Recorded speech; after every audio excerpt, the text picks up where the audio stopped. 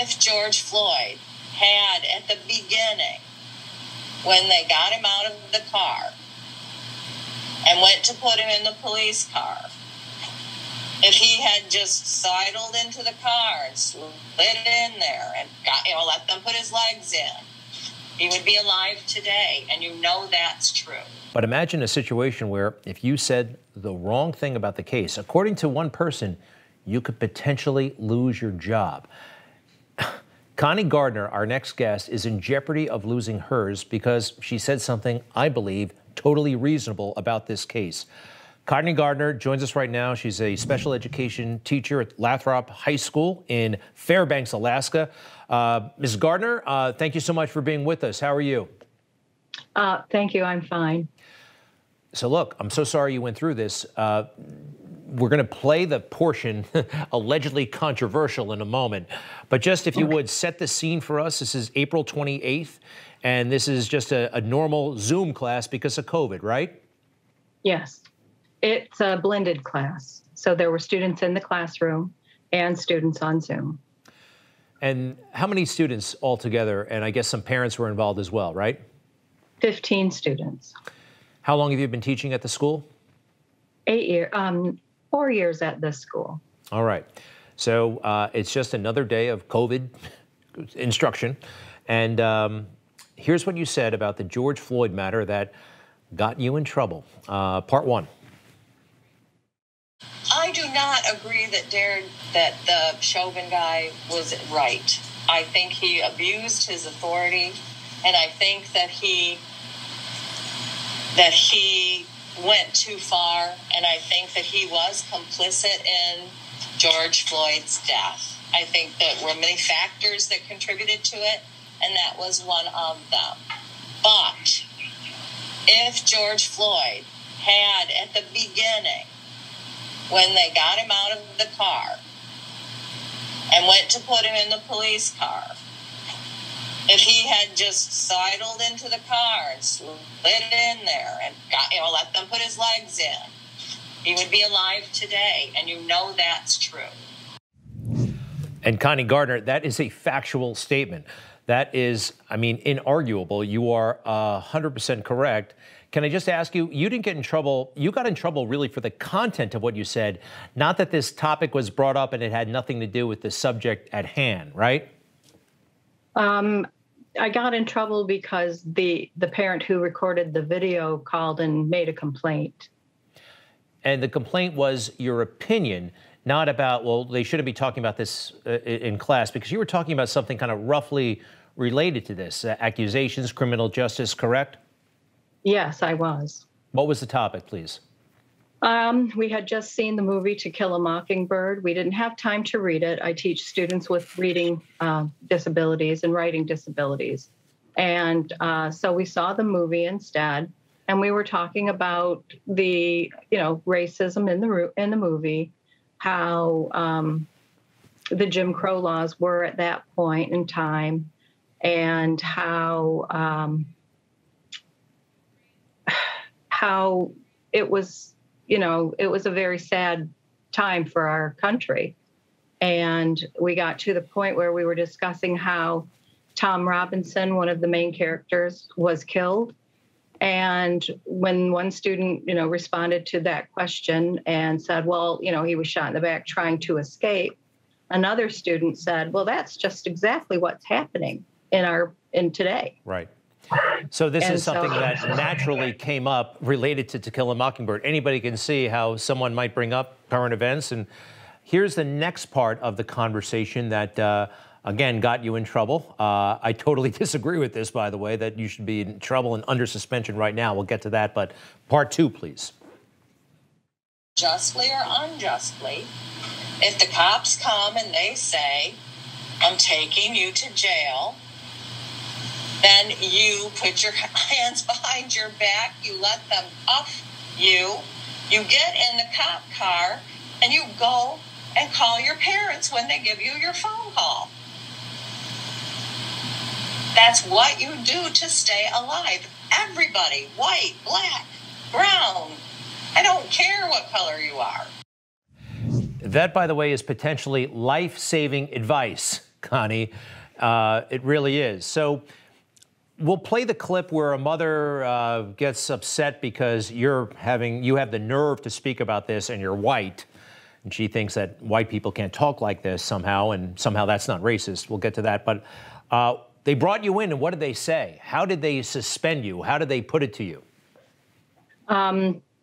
It was at the end of that day, and I knew that the investigation was already underway because one of my paraprofessionals, well, not mine, but one of the paraprofessionals who works in the classroom had gone out of the classroom for a few minutes and came back and said, they've already questioned me about this. So I knew the parent had made a complaint, and I knew I was going to be put on administrative leave until it was sorted out. You know, parents complain about stuff all the time when you're a teacher, right? I mean, it's part of the job almost, and everybody's kind of ultra sensitive these days, but you are right now under suspension. No indication when this suspension will be lifted or when you'll come back? None at all. You are being paid right now, or are you not? I am being paid. All right. So here's the part where the mother, one of the moms, gets upset and takes issue with your race, which I think is deplorable that she should mention this, but here we go. Ms. Gardner, I don't feel like you're really able to address with you being a white woman. No, I am a woman of color. That's where you're wrong. I am a woman of color who has lived in the South.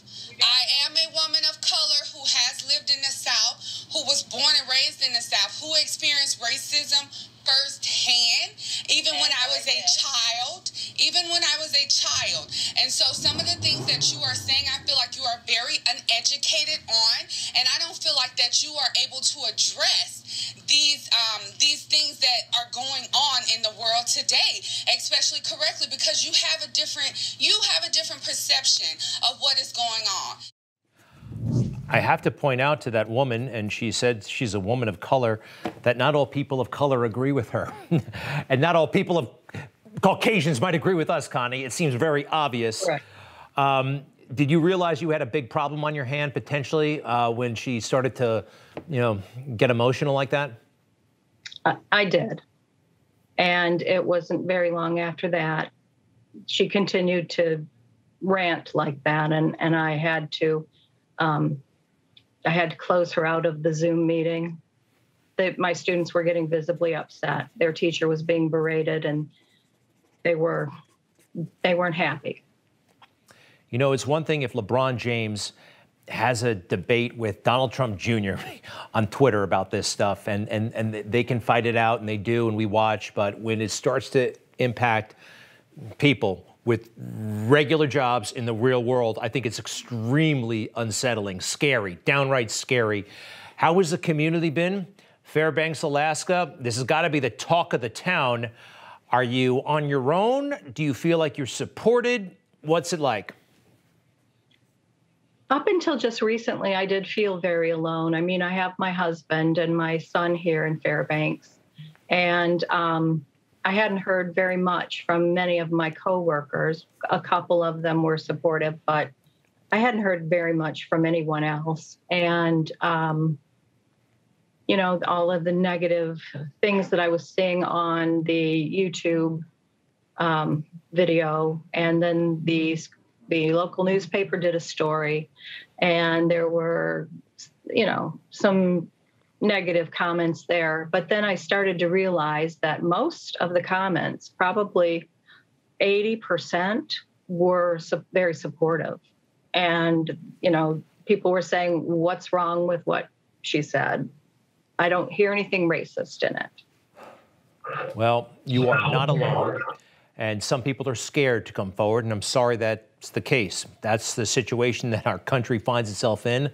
There is a GoFundMe page that has been set up in your name, and you can go look. Connie Gardner's legal fees and expenses. Are you thinking about a lawsuit? Tell us a little bit about the legal fees, and then I'm sorry we got to go, but please keep in touch, Connie. What expenses are we talking about here? Well, I have been defamed. I have been permanently injured, and I am going to take it as far as I can take it through the court system. I told my students that you fight your fights in the right way through the legal system, and that's what I plan to do. I know you just watched the movie, the class watched the movie. Maybe we should all read the book, To Kill a Mockingbird, which had something to do with not giving in to the mob. Exactly. Connie Gardner, so appreciate you and what you're doing. I'm sorry this has happened, but who knows? Maybe something magnificent can come as a result. Connie Gardner, Lathrop High School. Lathrop. Sorry. Sorry? Lathrop. L-A-T, Lathrop. When I get up to Fairbanks, I'll get it right next time. Connie, Thank you very much, and stay in touch, okay? Thank you. All right, all the best. We'll be right back. You just watched Newsmax TV, America's fastest growing cable news channel, now in more than 70 million homes. You can get Newsmax TV on your cable system or check your cable guide. And if your system doesn't carry Newsmax, call them, tell them you want Newsmax TV, because we're real news for real people.